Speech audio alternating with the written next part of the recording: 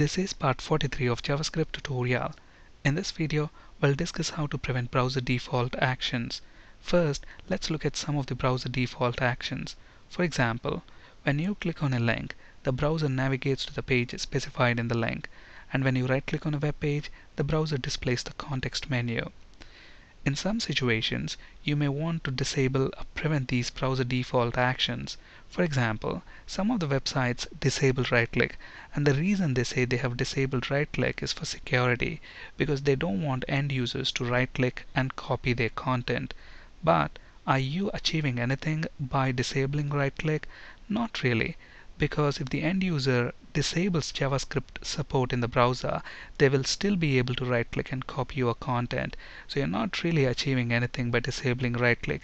You're just annoying users. So don't disable right-click in the browser. Having said that, let's see how to prevent these browser default actions. There are actually two ways we can do that. The easiest way is by simply returning false when that event occurs. And here is an example. When we right-click and when the context menu is about to be displayed, this event is raised on context menu. And notice that we are simply returning false. So this is going to prevent that context menu from appearing. Let's look at this in action.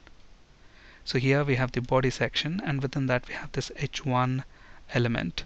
So at the moment I am able to right-click. So when we select this text and right-click on that, I will be able to copy it. Now let's see how to disable this context menu from appearing when we right-click. So on the body element,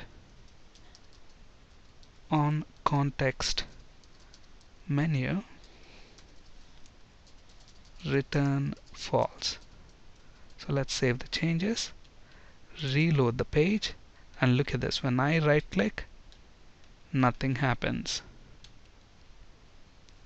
Another way to prevent the browser default action is by using the event object. Let's look at that example now. So instead of using this onContextMenu attribute, let's write a JavaScript function.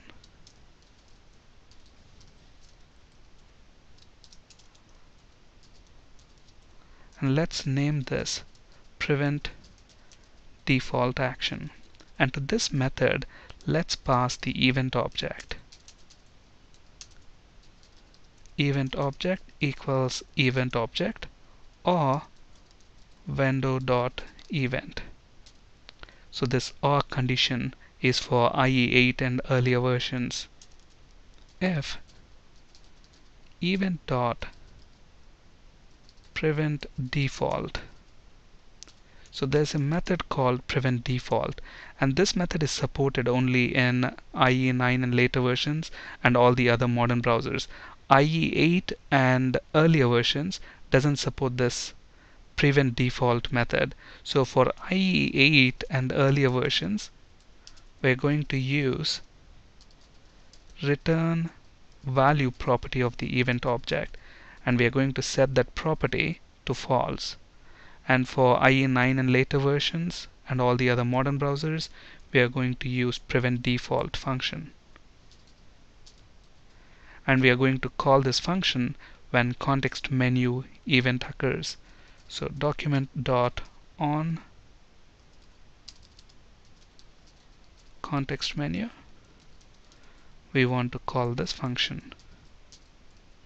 Alright, so with these changes, let's reload the page, and now let's right-click. Notice that nothing happens.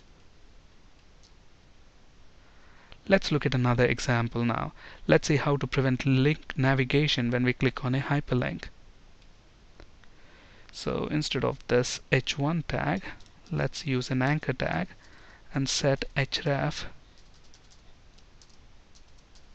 to prajimtech.com.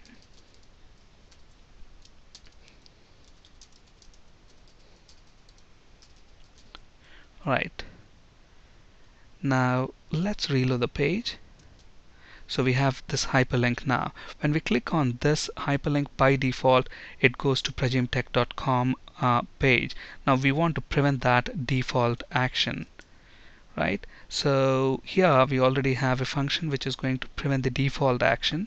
So all I'm going to do is on click, I'm going to call this method prevent default action. So now let's reload this page. First of all, notice that I am not able to right click. That's because of this line of code, and when I click on the link it doesn't go anywhere, and that's because we're calling that function on click of that event. Alright, now you can use the event object as we have done so in this method, or on click of the hyperlink simply return false.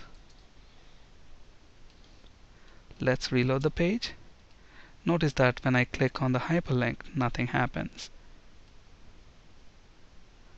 Thank you for listening and have a great day.